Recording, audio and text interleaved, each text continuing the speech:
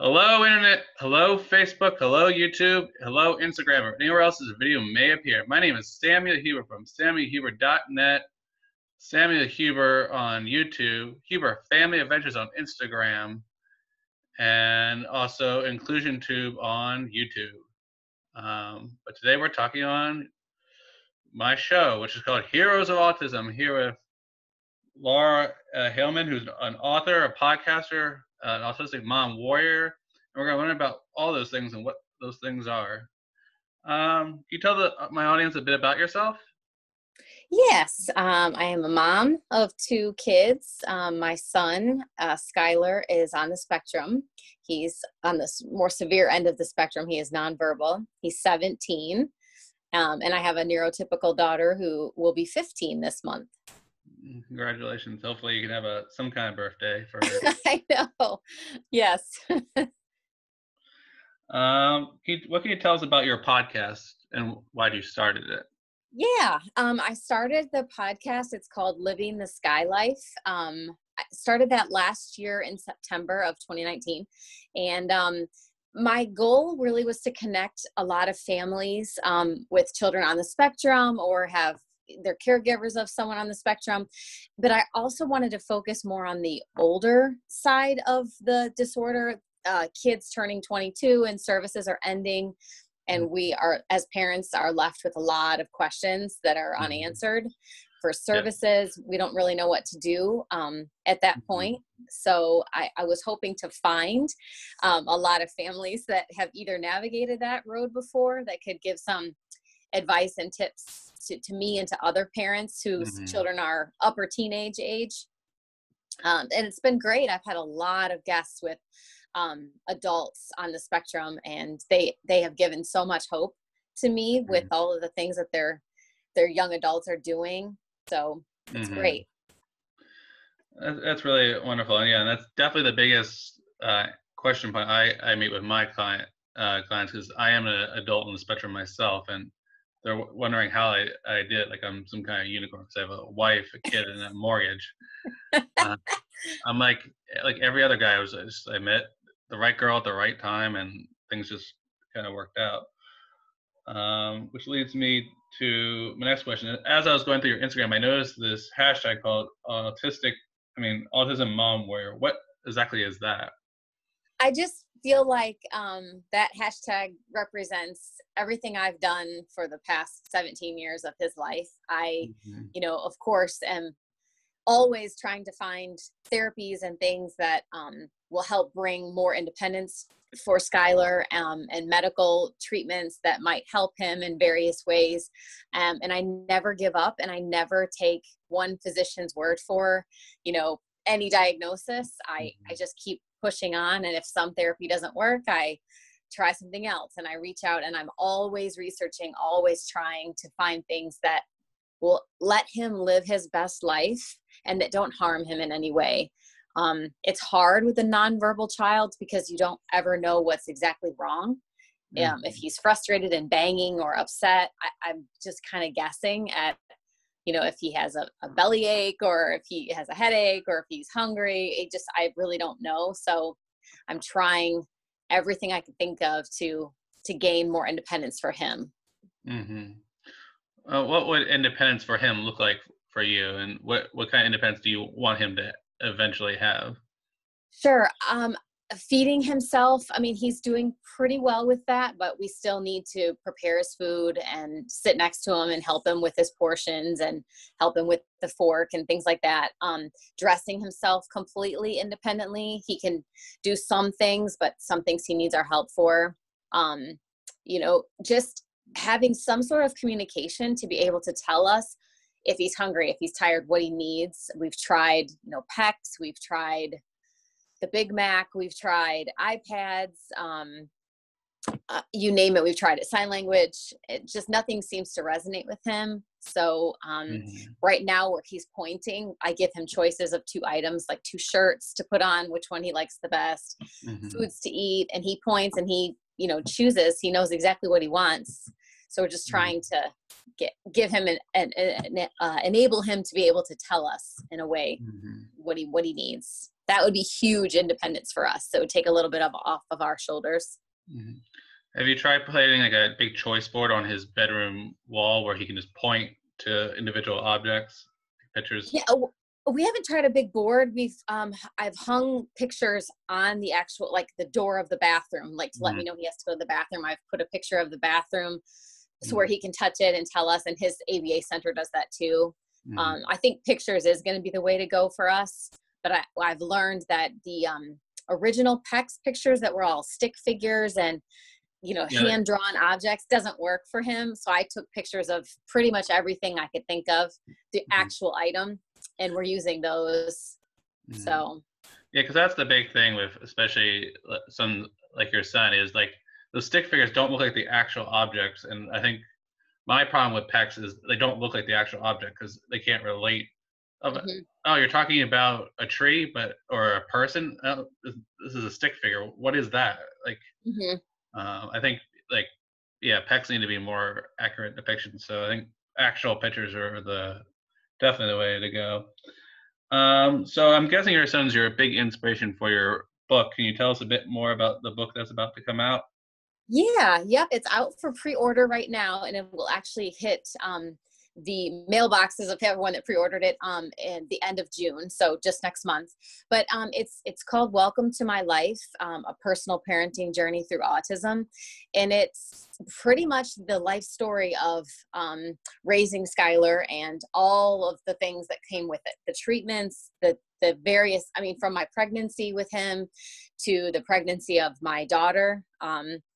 And everything that we've done in between, and all of the emotional things that come along with it. I'm hoping that people who have a child on the spectrum or they're a caregiver of someone on the spectrum, that they can relate to a lot of my emotions and a lot of what I was going through as a parent with two children, one on the spectrum, one not.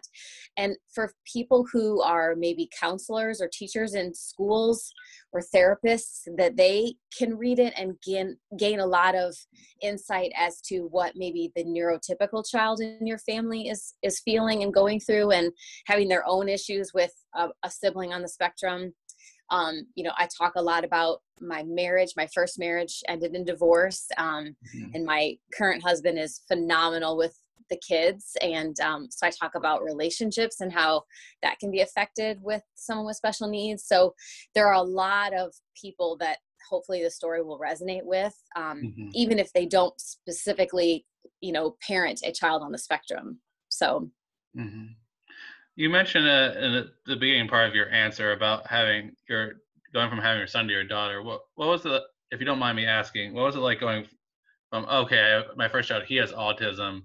I'm about to have my second. Will she or he have autism? Like, can you go a bit into that experience if you don't mind? Yeah, absolutely. I was a nervous wreck the entire pregnancy with my daughter.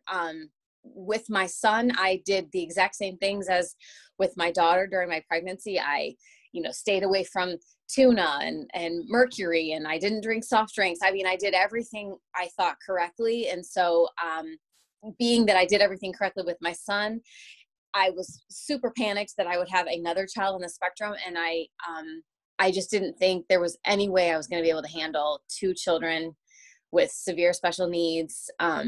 It was a stressful time. And then even her development, she's very neurotypical. I mean, she did everything on time. In fact, early, she talked early, she walked early, all of those things. It was such a blessing seeing her develop quote unquote normally. However, it was also very strange because she did everything first, and she's still doing things that Skylar has yet to do. Skylar's not potty trained. So my first attempt at potty training anyone was my second child. So everything I experienced as a parent, even hearing the word mom, was so far off because I hadn't had any of that with Skylar. So it was tough emotionally to celebrate all of the things that she's done, but to mourn the fact that my son still hasn't done any of those things. So it's good and bad. I just try to see the good in it, I guess. Mm-hmm. Yeah, and I think that's the hugest thing is like seeing the blessing. And then the other thing is your daughter can be a hero to your son and like an example because Autistic people are very visual, and having her around, I'm sure, motivates him. Um, what would you say to parents that are going through that situation? Like, will we have another child on the spectrum, um, or will we not? Like, how, looking back, how would you emotionally get ready for if you do or you don't have one? Yeah, I mean, it definitely needs to be a unified parenting decision between your spouse and yourself. If one person isn't on board, I definitely think that you should wait, just because in my experience, it's just so much work that if you do end up with another child with special needs, it can cause a lot of animosity in the marriage and a lot of problems. Mm-hmm.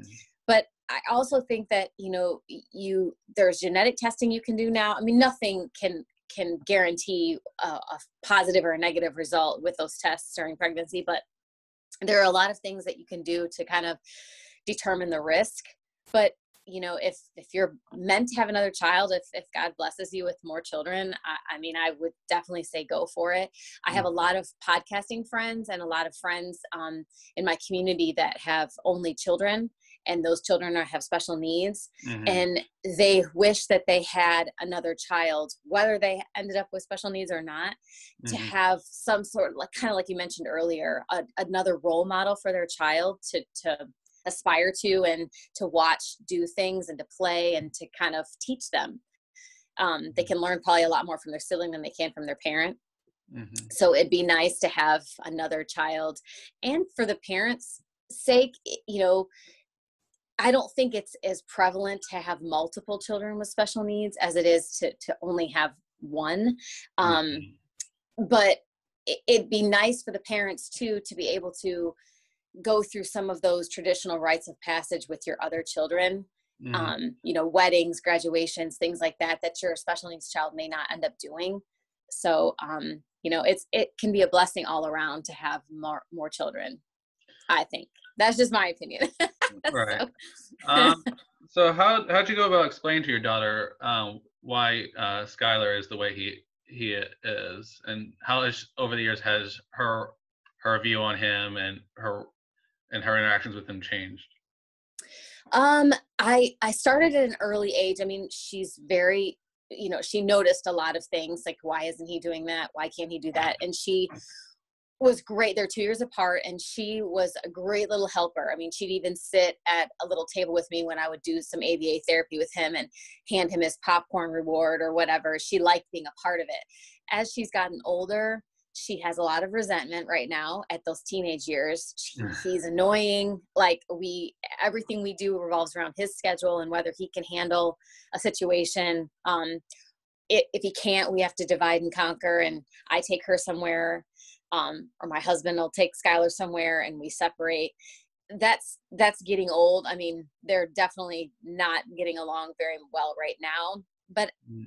I feel like, and as I touched on a whole section of her in the book, I know that she will always be his biggest cheerleader, and she learned vast amounts of empathy as a child. Just seeing, she cannot tolerate anybody looking at him wrong or saying anything about him. I mean, she is the first to jump to his defense.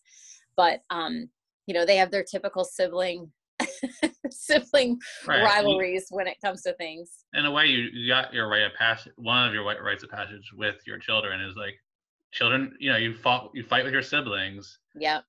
So you did get a sense of normalcy with Skylar and your daughter. So I think that's one of the huge things I tell parents to look for is, like, the victory is, like, okay, they didn't have the typical relationship with each other, but, like, it's teaching your daughter to be a much stronger person and more tolerant and accepting of other people's differences. And where most teen girls are like, whatever. Mm-hmm. And I Yeah. think that's a huge blessing, and that's the way to look at, especially lower functioning autistic people, is that they teach us so much about enjoying the simple things and accomplishing just a simple task that most people that are neurotypical take for granted. Yeah, I think one of my biggest concerns, though, for the future is that she automatically assumes that it's her responsibility to care for him and to manage his trust and to, just take care of him when I'm no longer around. And Mhm. I hate that burden is placed on her and that she's placed it on herself. And I'm trying to put every single thing in place to ensure that, you know, other people can care for him and that she's not fully responsible, because she would likely have a spouse and a family and everything of her own. And that worries me and keeps me up at night thinking about, you know, just his future and when I'm not here, what that's going to look like. So, Yeah. And I think that preaches to one of the big organizations that I'm involved in called Inclusion Festival, which is a festival geared for autistic people. So the mhm, music turned down lower volume, and they have like sensory areas and calm down areas and a bunch of like fun community based things. And that's one thing I encourage a lot of parents out there, like form a community with each other so that it's a council of parents, a tribe to help take care of our children. So it won't all be on my daughter. It'll be this whole community that's looking out for Skylar. mhm. Um, and That's great. that's one thing I think that, you know, if she's like, oh, am I going to be all by myself? Like, encourage her to reach out to the autism community, because I know as you as a mom, probably as soon as you hear the newest trend in autism, you're like, ooh, can I put that in his life? Yeah. Yep. Mhm. There have definitely been things that I've tried that I'm like, oh, I probably knew that this would be a zero result, but Mhm. had to try it. As long as it does no harm to him, I'm always kind of game to try anything. So, Yeah. Um, that being said, how has your perspective on autism changed over the years? And if you could change one thing about how the world looks at autism, what would that be and why? I don't know if my perspective has changed. I've learned a lot over the years. Obviously, when he was first diagnosed at the age of 3, there really wasn't, I mean, there was very little research done. We didn't have Facebook, or I don't think Facebook was out then. Google was kind of limited. I don't even know if that was available. So that's evolved so much. There are so many resources. There are so many bloggers and podcasters and YouTube channels and all of these things that everyone like you are doing, that's Mm. really helped. And I think that travels into the community too. It's helped bring awareness um, Mhm. to autism, that there is not a look of autism. I think that's one of the most annoying things that I've heard over the years is people saying, you know, if he's acting up or something and they're like, you know, he doesn't look disabled. I don't really, that is so offensive. I mean, that is one thing that I hope that people have learned through all of this publicity around autism that's heightened, is that there isn't a look. Not every child with autism is the same. It's a spectrum for a reason. Mhm. And there are some kids who are savants in things, but just because my child has autism doesn't mean he's a classical pianist that should, you know, Mhm. go on tour. You know, that's not a skill that he has. He's not a savant in anything. He has his own areas of strength, and he has taught us a lot about patience and perseverance. That's for sure. He's a savant of patience. Yeah. God, he has no patience, actually. I don't think Well, that he's a as a savant. teacher, like he's a good Yeah. teacher. Yes, yes, for sure. I've Uh, definitely had to calm my perfectionism and my patience over the years. So, mhm. So, how important is, like, we talk a lot about our children on the spectrum, but we often ignore you, the parents, which leaves you the need to take care of yourself. How important is self care when you have a special need child like Skylar? it's very, very, very important, especially during this quarantine. Luckily, at Christmas time, we bought a Peloton. So my husband and I are on it every single day. We sync our calendars to make sure that, you know, we can get our workout time in, whatever it is, going for a run, something. Um, I need that space, and I know he does too. We need to get out of this environment, and caring for his every single need every day. It Mhm. is overwhelming, and there are plenty of sleepless nights because he doesn't sleep that great. We were up Mhm. at 4 o'clock this morning. Yeah.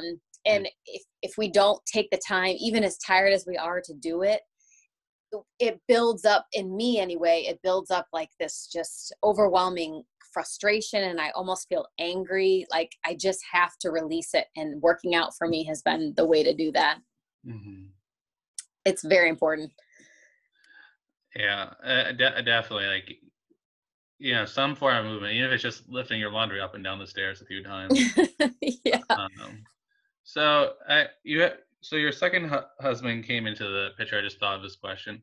How did you explain Skylar to him, and for all the parents that are bringing in a step parent into a situation like yours? Like, Hmm. how did you go about explaining to him and helping him adjust to that life? Your It's a divine intervention. I always say, when Josh, my husband, came into our lives, because I really didn't have to explain a lot other than, how to diaper change and how to, do some of these things, because he had no children of his own biologically. So he had never changed pull-ups before or any of that stuff. But when I met him, I mean, I'm always very clear to anyone that I dated or anything that I was a package deal, that I had 2 children, and I explained, everything about autism to the best of my ability. Mhm. Um, and I took quite a bit of time before I introduced him to Kendall and Skylar, my kids. And Skylar actually, I think, won him over day one. As soon as Josh came over for dinner, Skylar went right to the door and grabbed his hand, because he doesn't know a stranger, and Mhm. took his hand and guided him to the basement where all of his toys were. Mhm. And they just bonded instantly. Their bond today is closer than my bond with Skylar. It really is. He Mhm. will do anything Josh asks him to do. Whereas I ask him and he just kind of looks the other way. Mhm. But Typical and Josh actually, teenager. yeah, Josh actually adopted Skylar last year. Mhm. So he is officially his father. So that's been Beautiful. really neat to see, because their bond is just beautiful. So Mhm. he is all in. Uh, what would you say to someone who's a parent who's just entering it, like, and they're really like struggling to understand autism? Have only heard like a brief, like 60-minute spew about it. Um, how how would they go about really learning to understand it? Is it you mean a parent who is coming into a family as a step parent, or? Yeah, like if Josh had like was not as awesome as he is, like had had had no idea what autism is, and like really found like the aggressive behavior is really challenging, Hmm. but they still wanted to make it work and really learn how to bond with a child like that. Yeah, yeah. I mean, I think it's great if someone is continuing to want to make it work. I think for me, if if it would have been that situation for us, and I could see that Josh was overwhelmed, or that he just wasn't bonding with the kids, for the sake of my children, again, because we're a package deal, Mhm. as much as I really liked Josh, I would have probably had to move on. I Mhm. just don't know that putting your kids in a situation like that with someone who is learning to kind of handle it. I Mhm. don't want to put my kids in a situation with someone that just has to learn how to deal with autism. Mhm. I want them to just kind of look past the autism. And that's one of the things that Josh has always done, is every situation, I'm sometimes the one who will say, I don't know if we should go here or do this, because I think it's going to really upset Skylar. And he's like, listen, we'll just go. And if he gets upset, we'll drive separate. And then you can stay with Kendall and I'll take him and we'll go walking or something. He's always the first to offer the let's try it. And then I'll take him out of the situation, or we'll come up with a different plan. Mhm. And that's what I think people should, I guess, speaking from a female perspective, if you're dating someone or looking for someone, you want someone that's all in no matter what. Like, we'll figure it out. Don't worry about it.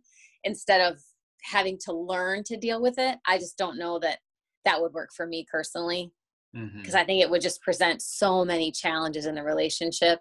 And Right. you would hate to have your kids feel like they're the blame. They're the Mhm. reason that your Like you're- relationship with that person didn't mhm. work. So yeah, so it sounds like the most important thing for a step parent coming in is to see the child's humanity, not the autism. Absolutely. Yeah, treat them just like you would treat the neurotypical children in the family, if there are those. Yeah, Mhm. absolutely. Excellent. Is there anything you would like to say to the audience before I let you go? No, other than take a listen to the podcast, Living the Sky Life, and go out to Amazon and pre-order my book. I really hope that it makes a difference in some lives. So I appreciate the time and talking to you, and I'm looking forward to having you on my podcast. Yeah, next week, folks, I'm going to be on her podcast. So Yeah. tune on in. How can people get in contact with you if they want to listen to your podcast or talk to you about anything autism related? Yeah, the podcast is on Apple. Again, it's Living the Sky Life. It's on Apple, Spotify, and Google Play. And on every episode, I link my Instagram, my Facebook, and my email accounts. So you can reach out to me at any of those and let me know what I can help with. I'll do my best. From a parent perspective, I'm no therapist by any stretch. I have no ABA training. So, but other than that, I can just share my experience with you. Yeah, and that's a huge thing part of Heroes of Autism, is sharing the experience, because we spend so much time with the experts. And I think hearing your story and other stories, it's all about bringing some humanity to the whole autism situation that's going around the world, because we ain't going nowhere. So I think that's the biggest thing for keep writing your books and keep sharing, because it's all about humanity, not a disorder. Absolutely. Acceptance is key, right? Exactly. All right. Thank you for coming on our show. All right, folks. Yeah. Until next time, this is Sam Huber signing off.